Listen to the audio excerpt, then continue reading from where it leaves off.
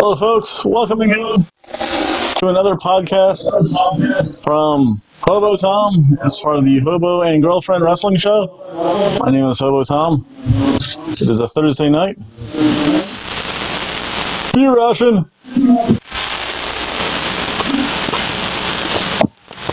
Oh, good stuff. Let's see here, that is the Budweiser Freedom Reserve. It's like the Killian's Red of Budweiser.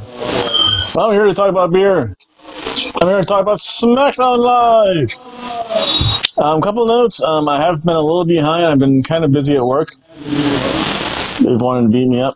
I am behind in making videos and sending out shout-outs. Shout-out to Pam. Thank you for subscribing.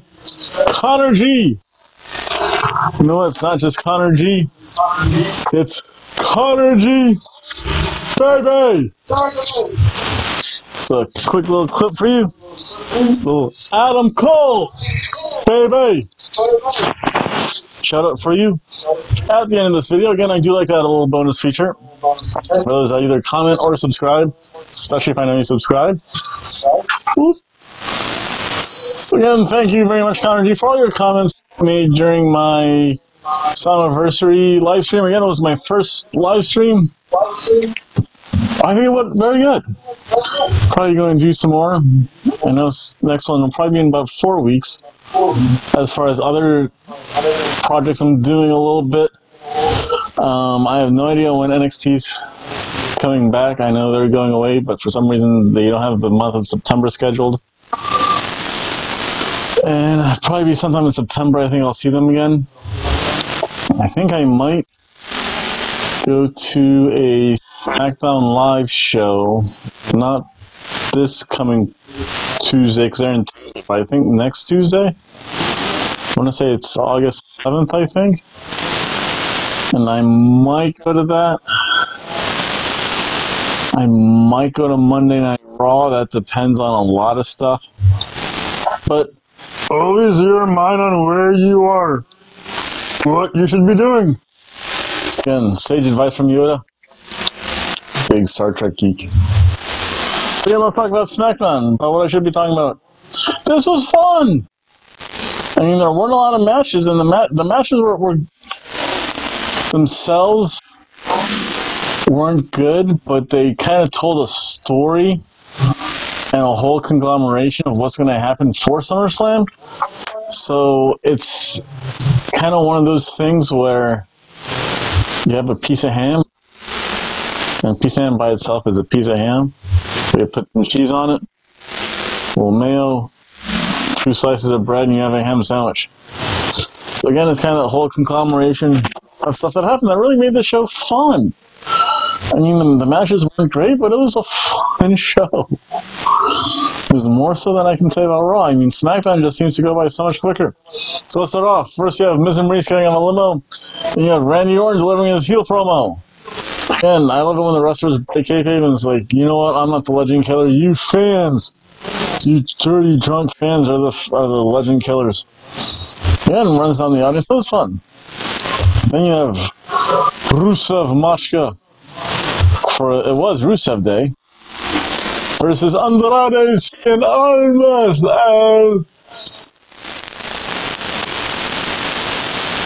Aligoro. Tranquilo. Lo Sombra. That's the one I was thinking of. And then it was Rusev Day versus Tranquilo. This was a kind of fun match. Again, whenever there's a clash of styles, whenever you have the Lucha style versus just the true Bruiser style, it's going to be a good match. And it's going to get a cheeseburger.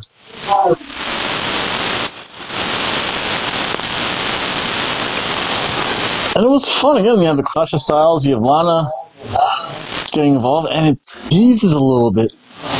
And I might be looking ahead into the booking, but it would be neat to see a Rusev Day with Rusev and Lana teaming up against Andrade St. Almas and Selena Vega. That would be good. Again, just send me a shiny penny. That's all I ask. One shiny penny from Vincent K. McMahon. I'd be happy.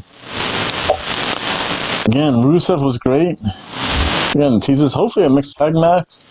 Rusev can sell and no sell really good. I think one part of the match, almost slapped him in the chest. Rusev just like nothing. Go ahead, you're not going to tell me to put that beef away. Still one of the best lines by Roman Reigns. Again, the distraction for Aiden English tries to make the save. And cost Rusev the match. Andrade Cien Almas wins. Again, this is good. Hopefully they can tease things, especially if it's a mixed match challenge or an intergender match. That would be fun.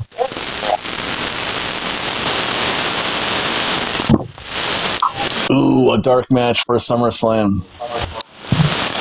And you have R-Truth versus Samoa Joe. I hate to say it, but I will always... Samoa Joe. But it was a squash match.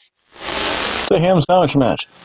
It does kind of advance storyline, especially with Samoa Joe, and I'll get into that a little bit later. I think R-Truth's entrance was longer than the match. Howdy, I like to party. He took that from Public Enemy. Flyboy Rocco Rock and Johnny Grunge. I remember them. I'm trying to picture of them. One of these days I'll have editing capabilities when I'm not too busy. Today I went over to go see my girlfriend. Took her out shopping. Fun time for everyone. And it was okay. It was an okay match. I mean, R-Truth started strong. Didn't last long though. Samoa Joe just finished him off. Again, kind of a squash match.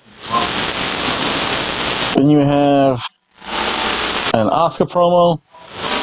Led to Asuka versus Billie Kay. And again, I hate to do it, but it was really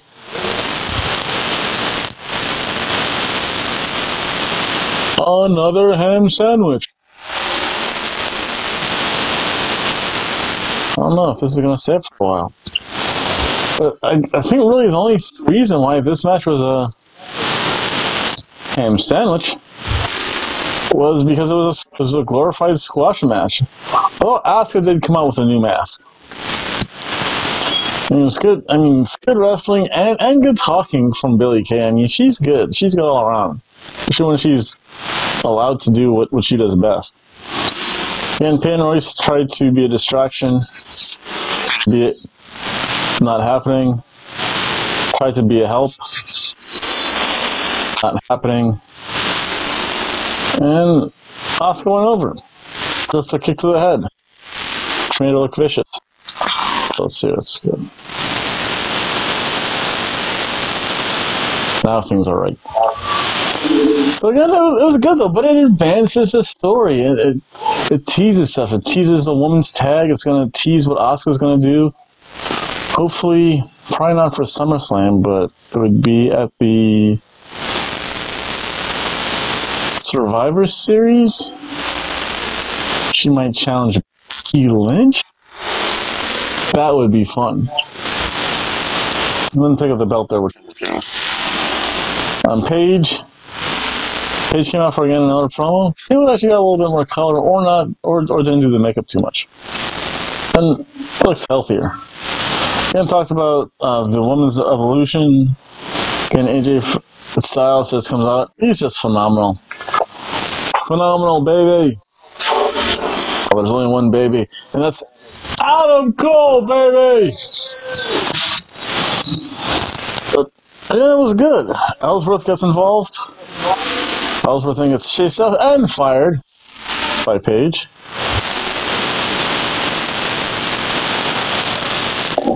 Again, mentioning that he did beat AJ Styles. Then AJ just kicks James out. Then Samoa Joe comes out, signs a contract, which is going to be an amazing match. If they did this right, this could be a filet mignon match at SummerSlam. If they were really smart, this would be the main event at SummerSlam.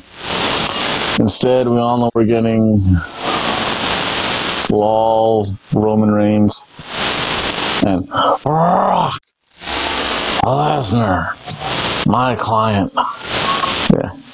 So, yeah, it should be good though. Again, this was good. It sets things up. Then you had Becky Lynch versus Carmella. And again, this was actually a really fun match. I mean, Carmella's getting better and better all the time.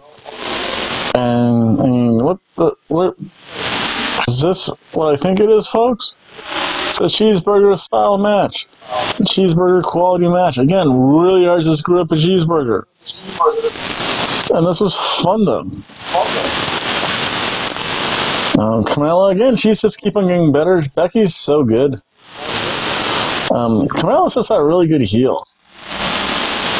I mean, Becky, now she has a shot for the title at SummerSlam. The only issue I have is that, and it's a mixed bag because it's so far apart. I think it's like 4 more weeks until SummerSlam. That's just a lot of filler stuff and a lot of wonky things can happen in there. So that's the only thing I'm worried about. Just some weird stuff.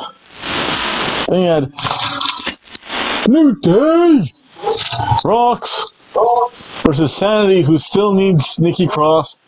And actually, I forgot to mention on Raw, I think they teased Nikki Cross coming because she was on stage for the Women's Evolution. And this was fun. This is what it should be. And see here. Rise. My wizarding ways. A cheeseburger. This was a cheeseburger match.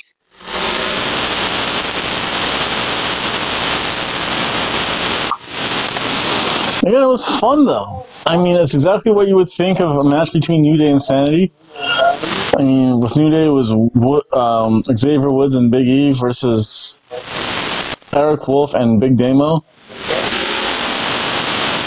Oh, Killian Dane. I'm sorry. I forget. I go back and forth. And I have a funny story about that. I'll probably talk about it in my next video.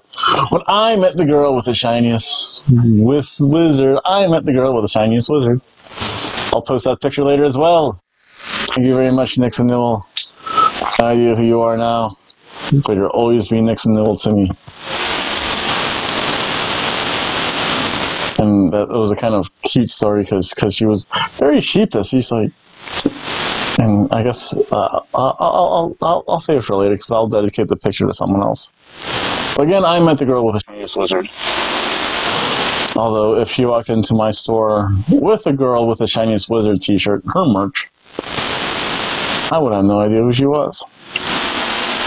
Especially if she didn't have a very thick British accent. She had a very plain. I mean, nothing that you would really know as being British. But again, back to the match though. Again, this was fun. I mean, the Usos are there watching the match, eating pancakes. I mean, just doing commentary. The Usos are so good.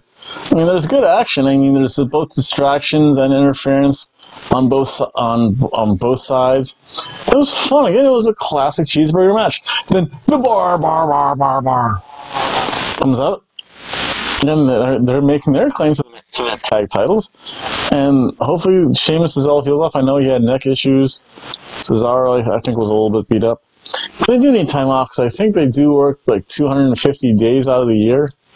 That's pretty brutal. I don't even think I do that. And they call me in twice a week. Only 2 days I have off, Christmas and Easter. And they didn't have Christmas off. Ooh, everyone should have Christmas off. Hooray. And then again, it closed with a Miz and Maurice moment. Sin Cara was going to be a babysitter. He looks so excited about being it too. I don't know what the thrill is, because my girlfriend and I kind of had that discussion. It's like, do you want to hold the baby? I'm like, because her sister hadn't had a baby. And I'm like, no, they're poopy machines.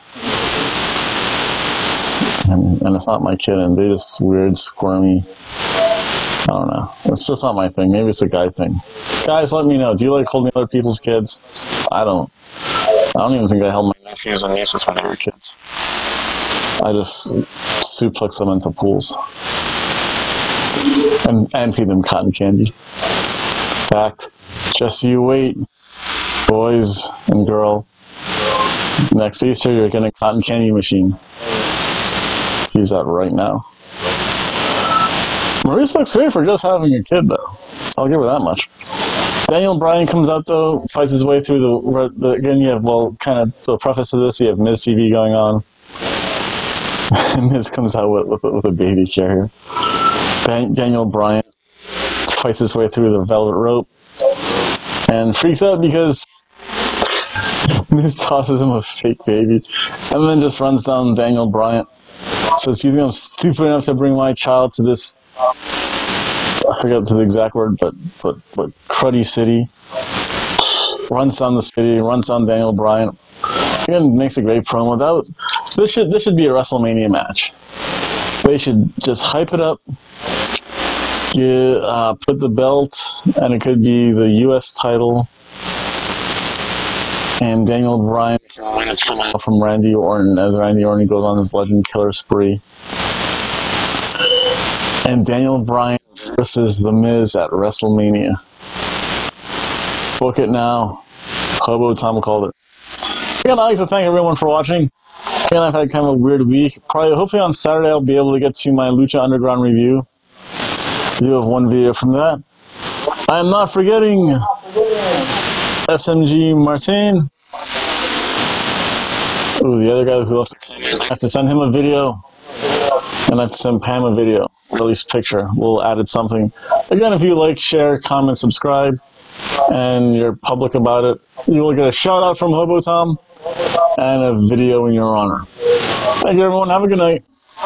Again, if you're going to drink, stay at home like Hobo Tom, or have a designated driver, and don't drink the bad stuff.